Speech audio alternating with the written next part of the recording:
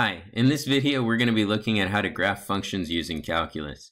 Now the techniques we're looking at from calculus can work to graph many types of functions. In fact, most of the functions you're familiar with. However, there are some limitations. Since calculus is based on derivatives, these techniques can only work for functions that are differentiable almost everywhere. That is, they only have a countably infinite number of non-differentiable points.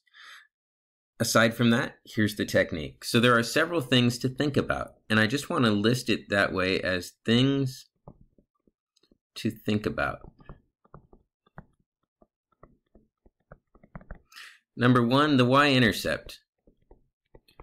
There may or may not be a y-intercept. Not every function crosses the y-axis, but if there is, it's usually easy to find, so you might as well find it. Number two, the x-intercept. Again, not every function has x-intercepts, and if it does, they're not always easy to find. If it's not easy to find, ignore it. But if it is easy to find, or if they are easy to find, then you might as well use them, because it's easy information that can make your graph look a little bit better. Next up, we have the domain. And really, some people like to look at the domain even before looking at the intercepts. For instance, if you know 0 is not in the domain, there's no point in looking for a y-intercept. Other things we might consider looking at critical values or critical numbers. We might use the second derivative to find inflection points.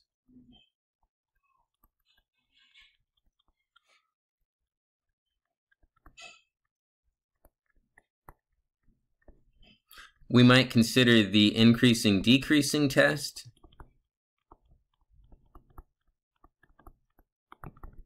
The first derivative test. The second derivative test.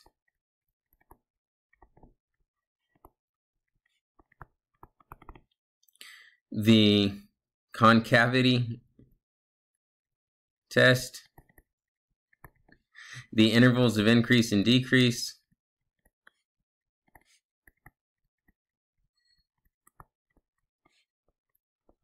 And then in terms of asymptotes, we need to worry both about vertical, horizontal. So there's a lot of things to consider. As you can see, this is a rather daunting list, but it's better than what you would have learned in a purely algebraic setting, perhaps in pre-calculus if you took that class. In there, you're going to learn a set of steps that's, again, a fairly daunting list, and they're not all related. These are all very much related to taking the function, setting it to 0, taking the derivative, setting it to 0, taking the second derivative, setting it to 0, and then using limits to find potential asymptotes. Oh, speaking of asymptotes, I suppose we should mention oblique asymptotes as well. Something to consider. So there's all these things to consider. We're not going to use all of these in most graphs. In fact, you will only use a handful of these things in any given graph typically. And so what I really recommend is as you draw a graph, as soon as you start getting enough information to plot something, start plotting that. And as you plot those things, you start to realize what you need and what you don't need. An example might be a vertical asymptote. If you know that there's a vertical asymptote somewhere and you're not sure if it's approached like this or like that, there's several ways to find out. The second derivative could tell you if it's concave down or concave up. On the other hand, the first derivative could tell you if it's increasing or decreasing. On the other hand, the limit could tell you if it's approaching infinity or approaching negative infinity. On the other hand, if you found the x-intercepts and you know there aren't any and you've got another point above the x-axis, then it must be going up. If you've got another point below the x-axis and there's no x-intercept, then you know it must be going down. So there's lots and lots of ways that you could potentially get that same information for your graph, and you only know that if you're looking at your picture and you go, ah, here's what I know. So let's do an example. We're going to try and sketch a graph of h of x equals x ln x. So the first thing I'm going to do is take a look at the domain. Remember, when looking at the domain, there's several things that we need to consider in general. One of those things is that the denominator cannot equal 0. We have no denominator. That's not an issue here.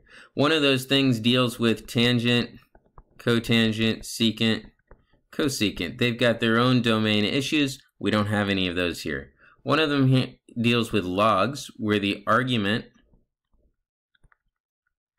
has to be greater than 0. One of them has to do with even roots, where the radicand has to be greater than or equal to 0. The radicand, fancy name for the thing under the square root, or the thing under the 4th root, or the thing under the 6th root. So the only one of these we have here is a log. We know that the argument has to be greater than 0, and in this particular example, x is the argument, so we know x has to be greater than 0. Now that tells us right away that there is no y-intercept because it's not in the domain. So we're not going to bother looking for a y-intercept. Should we look for an x-intercept? Yeah, let's go ahead and do that. So if we look for an x-intercept, we're going to be setting this function equal to 0. 0 equals x ln x. That means we get either x equals 0 or ln x equals 0. X equals 0, not in the domain. Ln x equals 0, yeah, that's in the domain. If I were to exponentiate both sides of the base of e, we would get that x equals e to the 0. That is, x equals 1. So we have an x-intercept at 1, 0. All right, the next thing that I'm going to do is take a look at the limit. Since we are approaching 0 from the right, we're going to look at the limit as x approaches 0 from the right of x ln x. And as I look at this limit, I can see that we're going to have, let's see, that's 0 times negative infinity. That is unfortunately indeterminate. So we need L'Hopital's rule. I need a way to write this as L'Hopital's rule. So I need to write this as a quotient. So this will be ln x over x to the negative 1. And now we can take the derivative of both the numerator and the denominator, because we now have ln of x that's negative infinity. That's infinite as well, so we've got an infinity over infinity situation. And we're looking at the limit as x approaches 0 from the right of the derivative of ln is 1 over x, and the derivative of x to the negative 1 is negative x to the negative 2.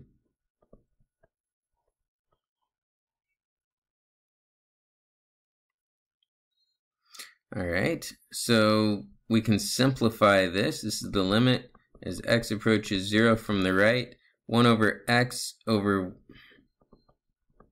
negative 1 over x squared. This is the limit as x approaches 0 from the right, 1 over x times x squared over 1. There's a negative sign. We have the limit as x approaches 0 from the right of negative x. And that limit, of course, is 0. So we know where this is going. In fact, this conforms to what we already saw over here. These are consistent statements. Okay, with that information in mind, as long as we're talking limits, let's go ahead and take a look at the limit as x approaches infinity. This would be to look for a horizontal asymptote.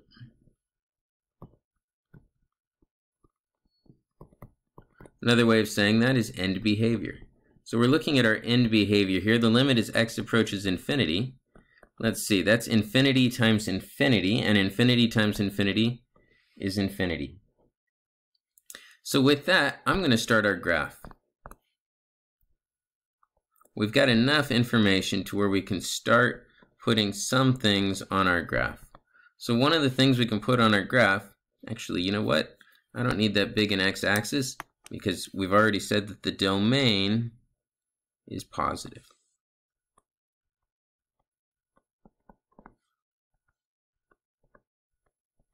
And I'm labeling the scale.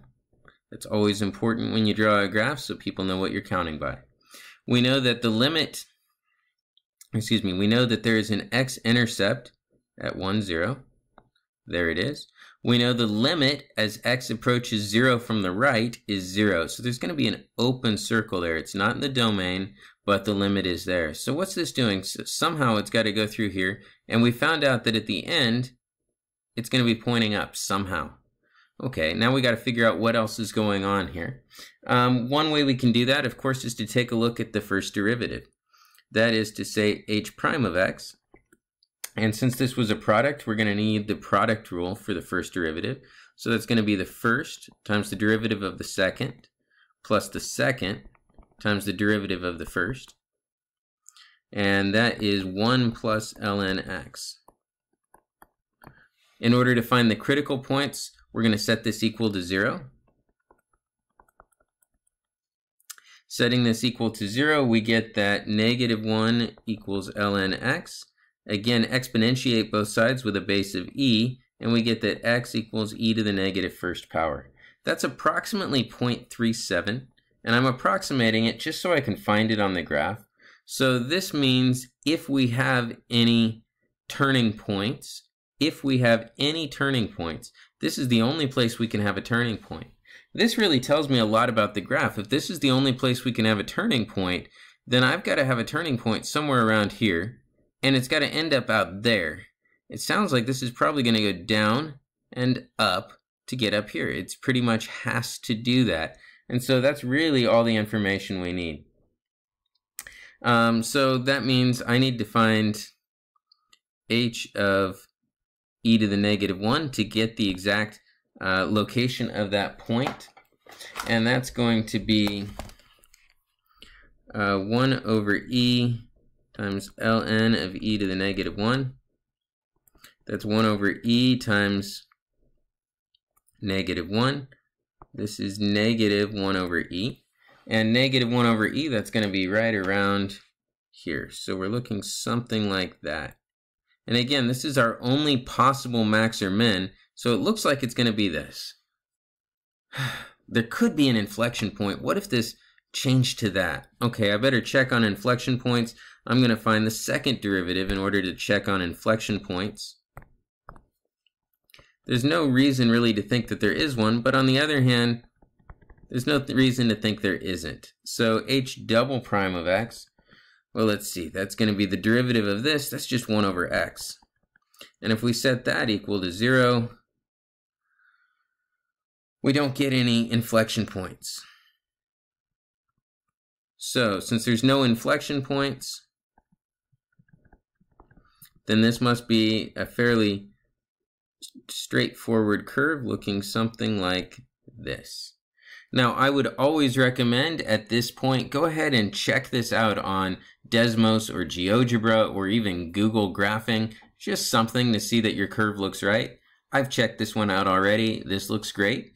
Hopefully this was helpful to you in this process. And again, the process is kind of a think, what do I use? There's several tests I didn't use here. There's lots of things I didn't look up. There's alternatives you could have used that would have made maybe some of my steps redundant.